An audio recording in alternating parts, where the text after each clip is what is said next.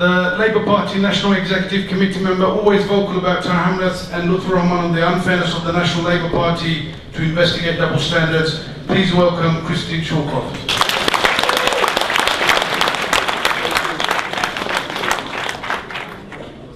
Thank you very much, Chair. Thank you for inviting me to the meeting. I have to say I'm very proud to be standing here in support of democracy in Tower Hamlets and in favour of Lutfur Rahman.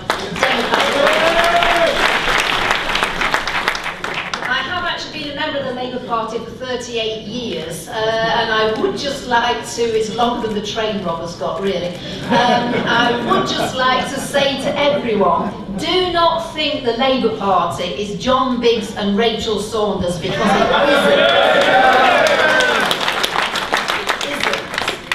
And there are several of us here, including Stephen Beckett, who are finding all this depressingly familiar after several sitting Labour councillors were all booted off the panel by the London Labour Party for the 1998 elections. But I don't want to give you an ancient history lesson. I was a member of the National Executive Committee when it took the decision, Labour's National Executive Committee, when it took the decision to debar Lutfur Rahman from standing. And I've got to say, I mean, a lot of very harsh things have been said about that meeting and the people at that meeting, but the fact remains that they were lied to. The item was not on the agenda. They were taken aside at the beginning of the meeting and told there was violence and intimidation at the Labour group meeting the night before, which is a downright lie.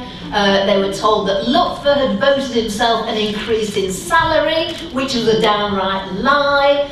We were presented with a whole folder of ridiculous accusations, most of which all of which have been totally disproved since then. And so, you know, when people are being lied to like that and bounced into a decision, you know, I can sort of understand. I mean, I knew it was all rubbish. I was the only person there who voted against it. But when people are being lied to all the time, you know, they think, well, there's no smoke without fire or whatever, and go along with things. And obviously, a lot of this has all been exposed since. So, you know, I think we need to look at the things, the nonsense that has been put about, and who is putting it about. I mean, I've known John Biggs very well for about 30 years. 29 of those years I haven't been able to believe a word he said. I was also a member of Poplar and Canning Town Labour Party when Jim Fitzpatrick was selected as an MP, as a candidate in the first place. He stood against Mildred Gordon MP. Now, if I went round standing against Labour, you know, sitting Labour MPs, I'd be expelled from the Labour Party. But he did it at a time when we were supposed to be supporting women MPs. He also, I'll slip this out while everyone's looking at George. What happened when Jim was selected, Tony Blair at the time was trying to abolish and successfully abolish Clause 4 of the Labour Party Constitution. Jim Fitzpatrick rang up members of the Labour Party and said, what do you think about the new Clause 4 then? And anyone who said, oh, I support the old Clause 4, he said, oh, so do I. And if anyone said, oh no, I think it should be changed, I support a new Clause 4, he said, oh, so do I. That's the kind of person that we're dealing with now. So, I do know a lot of members of the Labour Party who voted for Lutfur twice now, members of Tower Hamlets Labour Party in the mayoral elections. I can't tell you their names because they'd be expelled from the Labour Party, but you know, rest assured that Lutfur has got a great deal of support, not just among, you know, the ordinary voters of of Tower Hamlets, but members of the Labour Party as well, and it is never too late.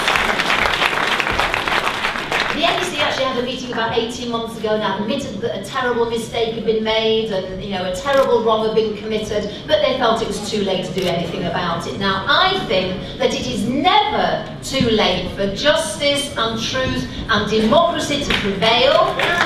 We have got to nail all these lies and tell people what is really going on. I mean, what's the phrase about a lie is halfway around the world before the truth has got its boots on, or something, words to that effect? We have all got to get our boots on and tell Eric Pickles and the Tories and the Coalition and the other retrograde elements, so I won't name again, and tell them that we are not going to stand for this. We believe in democracy, we believe in justice, we believe the truth will out, and that's what we stand for. Thank you.